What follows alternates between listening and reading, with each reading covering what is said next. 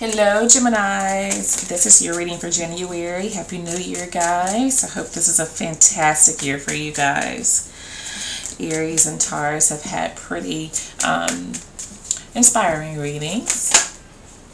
Oh, and here you come out the gate. Ace of Pentacles here. This is like the best ace to me because especially if you're looking for some kind of financial windfall, starting a new business, getting into a relationship. Is it like the beginning of something very grounded, very stable, very committed? Now, of course, it's just an ace, but it's not just an ace. This is like the best ace to me because it's like this is something that you can grab onto, that you can, that's not fleeting. If you put the right amount of effort into it, you know, you can easily get to the Ten of Pentacles, okay? Hold on, guys. So this is Taurus, Virgo, Capricorn energy, Earth energy, but yeah, this is the beginning of something very good for you guys here, okay?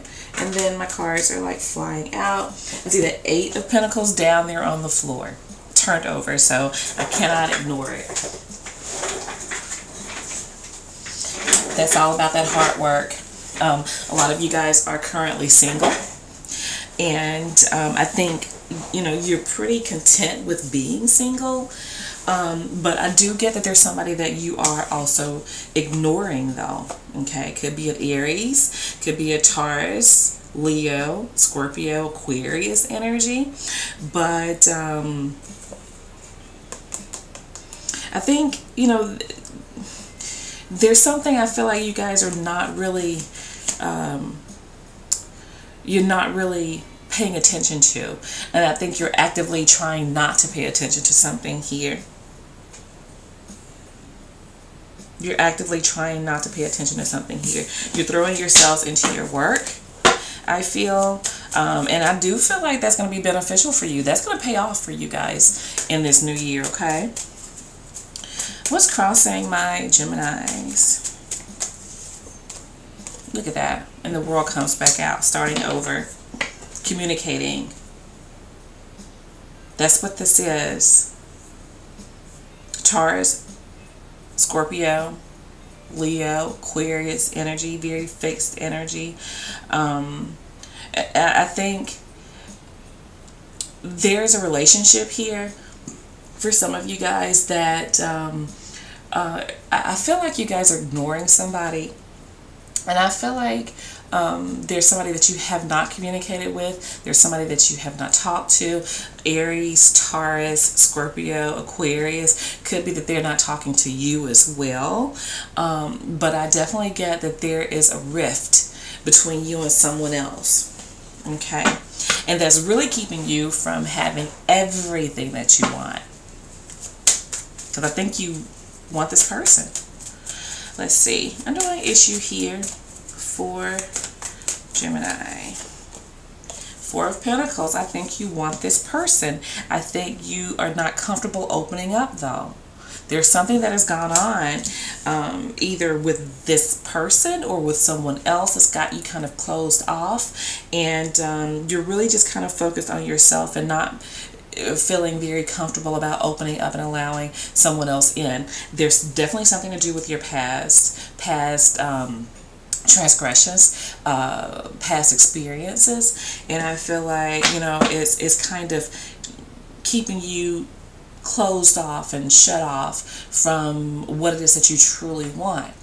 I do feel like somebody's made you feel rejected. Somebody has probably, either you left a home or they left a home, or just that feeling of this person, somebody not being there for you, okay?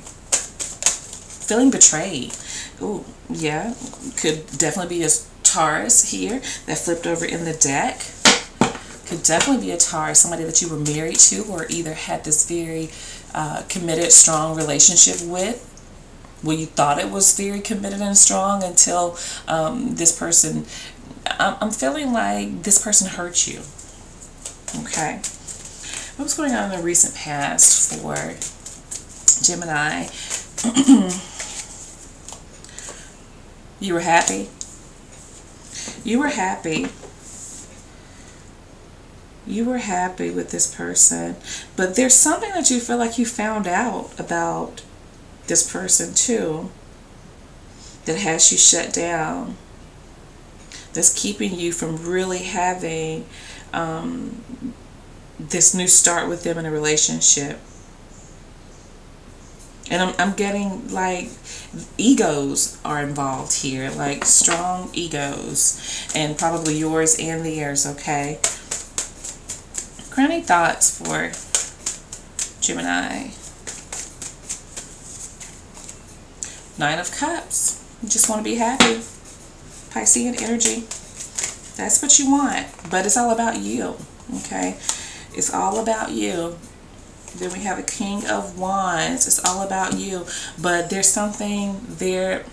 I feel like a lot of you guys are like kidding yourselves because this person is still very present here.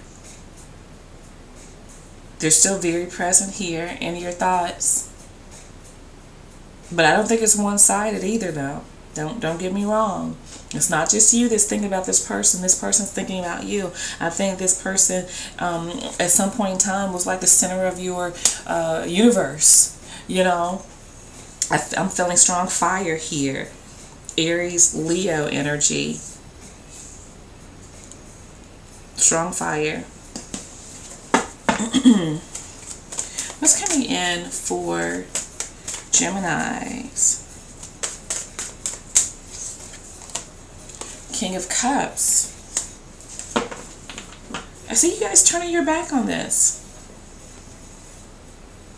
I don't think you are. I think there's something that you guys are angry about. There's something that you're holding on to.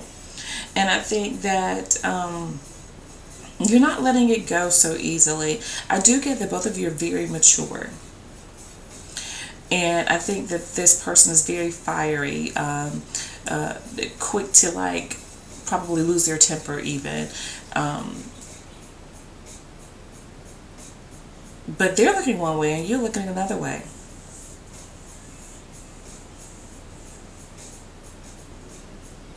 Both of you were happy at one point in time. I don't know what happened, but there was something that created a rift between the two of you. Scorpio energy here. How is Gemini viewing this situation? Five of Swords. Well, you know what the Five of Swords is now.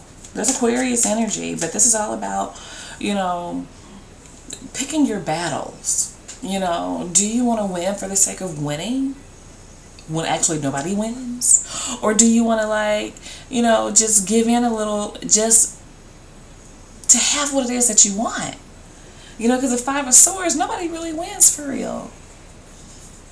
You may win, like, as far as hurting somebody's feelings or, you know, having a little get back or whatever. But at the end of the day, what do you really have if you don't have the person, you know? So I'm getting that you're fighting to hold on to yourself. You're fighting to, like, hold on to your vulnerability. You don't want to be vulnerable. I get that.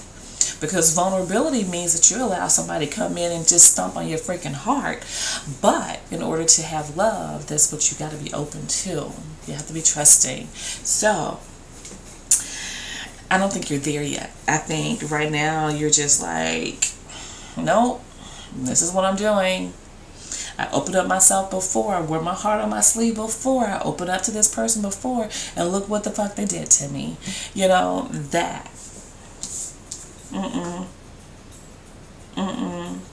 But I think you want to. I think you want to open up. It's just hard. It's hard once you've been hurt, you know? Let's see. What is the influence here for Gemini? Queen of Swords. You've got a Queen of Swords. Huh. There's somebody that's hurt here. And I think maybe both of you have been hurt. But there's somebody that's like wanting to know the truth, wanting to have a conversation, wanting like the other person to be vulnerable. There could definitely be a situation here where there are three people involved in this situation, for sure. Okay. If you don't know that to be true, then it's probably not your situation. But if you already have an inkling, then, you know, there you have it, guys. So, because I am definitely seeing a situation here where somebody has been hurt before. There is an opportunity like for redemption. But, yeah. Let's see. Hopes or fears for Gemini. Nine of Swords. Taurus got this same card, but I think maybe it was the influence. But the Nine of Swords is like worrying yourself beyond belief, worrying yourself into a tizzy, and thinking about things that really have no truth to them for real, or either the truth is exaggerated. You know, this is like just being very kind of paranoid about things. I think you want to see clearly. You don't want to be lost in this fog. You want to know what to do. And you don't want to feel like, you know, like all is lost. Or that you're doing the wrong thing. I think, you know, for the most part, you want to see clearly. You want to think clearly. You want to know that what you're doing is leading you down the right path. Look at this. As I say, leading you down the right path. Yeah. You want to see things clearly. Let's see what's behind that. The Three of Pentacles. It's all about compromising. Working with other people. Seeing things clearly.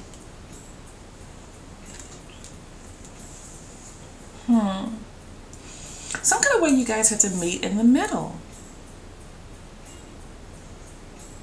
Virgo energy, Capricorn energies here.